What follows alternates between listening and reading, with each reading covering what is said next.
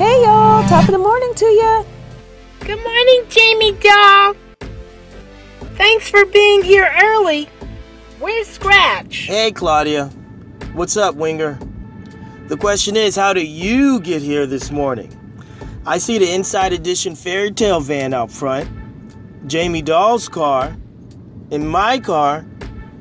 So, where's your car? Whatever, Scratch.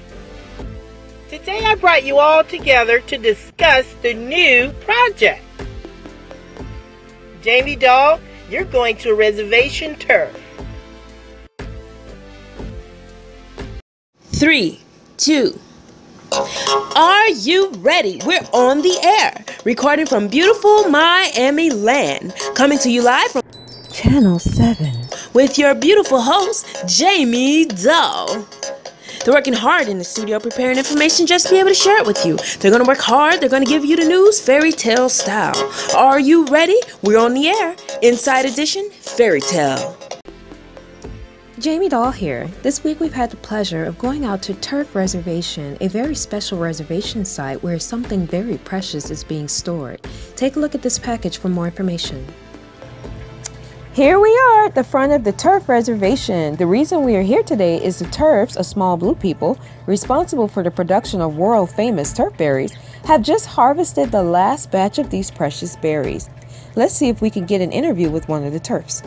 Here I am with Dada Turf, who has stepped aside from harvesting the spontaneous berry-producing turfberry bush to speak with me for a few moments. Dada Turf, tell the viewers why these turf berries are so important. Jamie Doll, when's the last time you got sick? Well, Dada Turf, actually, I can't recall. Never, actually. I believe you. That is undoubtedly because of our berries. Our berries are the only source of produce food here in Fairytale Land. It acts as a preservative to foods, but it preserves you.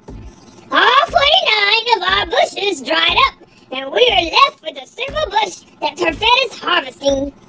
And we decided to contact authorities to build this reservation site so we can monitor it and keep it preserved. Oh no, but Dada Turf, what does this mean for all of Fairytale Land? It means the bush and entire reservation ground is under serious surveillance, as this bush won't bloom again for another year.